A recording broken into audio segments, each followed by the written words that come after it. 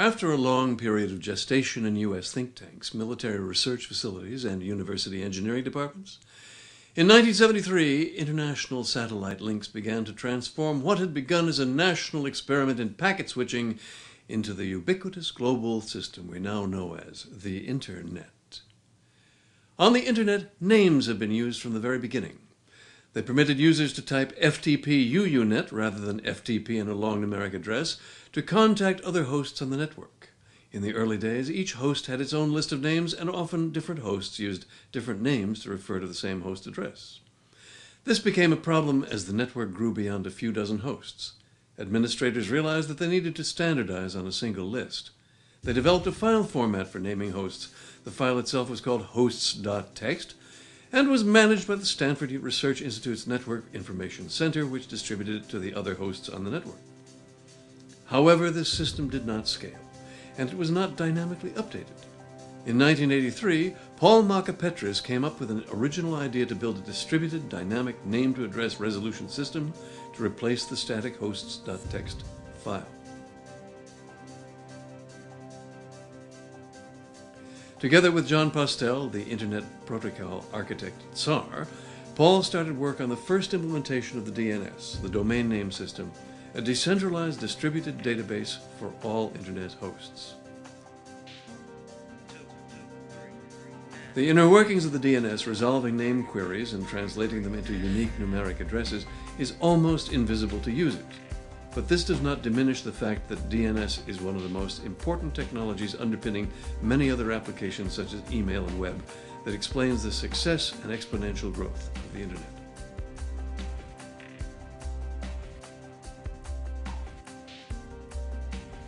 Building on Makapetris' architecture, John Postel single-handedly managed the growth of the domain name system for 15 years until his untimely death in 1998. During that period, he assigned country codes to some 200 countries. Postel looked ahead to giving this work to others. A first domain name registration fee was introduced in September 1995. Today, the domain name industry is worth a few billion pounds a year. Pronto? Hello? Is that Professor Simeoni? Could you please tell me the number of your web address? My website, the number Yes. is 131.114.190.24. Great. All right, Thank so, you very much. thanks. Bye. Bye-bye.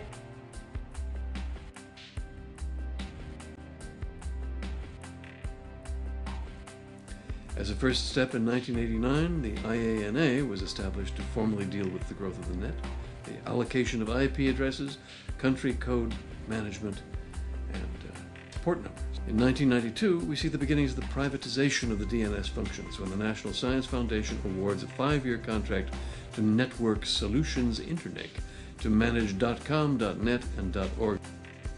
In 1996, IANA was a member of the Internet Ad Hoc Committee, which was formed to establish global registries and international top-level domain names. The Internet domain name wars had begun. Later in 1998, the Department of Commerce signed a memorandum of understanding with ICANN, a California nonprofit corporation, to transition technical DNS coordination and management functions to the private sector.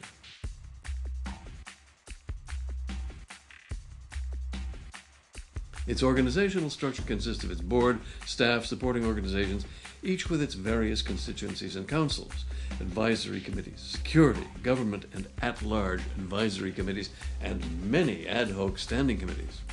Some say that ICANN's process is too politicized, but it's not always clear what this criticism means. ICANN is charged with the task of balancing the interests of different stakeholders, which include private sector, non-for-profits, sovereign country states, and individuals in matters of technical coordination of the domain name system. People have the illusion that technical problems are independent of politics. Is ICANN gridlock technical or political? The answer is yes.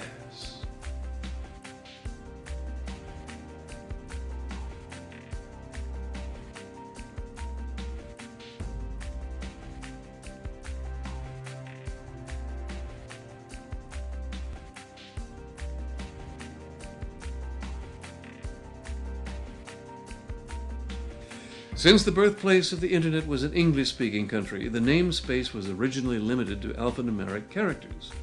Today, the Internet community is facing a new challenge, the introduction of internationalized domain names, which will allow Internet users to use characters and hence words in domain name registrations in non-ASCII character sets. Some have expressed concern that IDNs will lead to the balkanization of the net.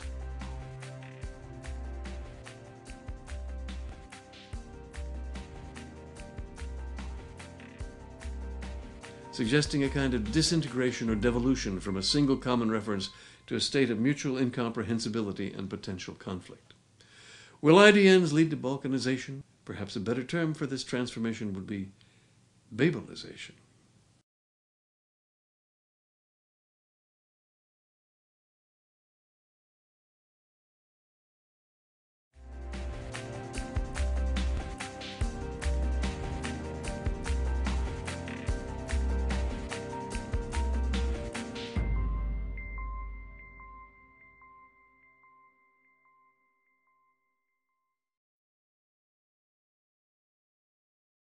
So I've been asked to say a word or two about domain names.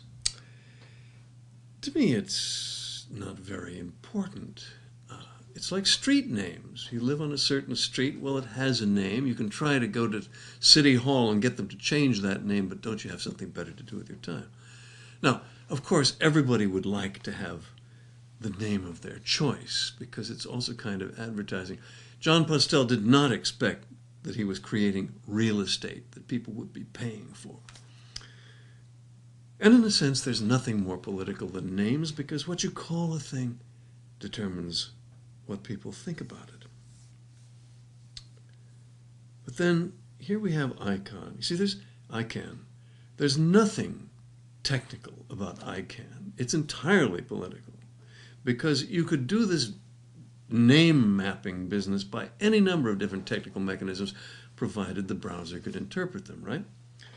So here is ICANN whiffling and having its exciting times.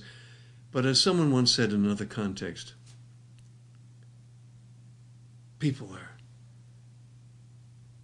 so emotional about the issues because the stakes are so low.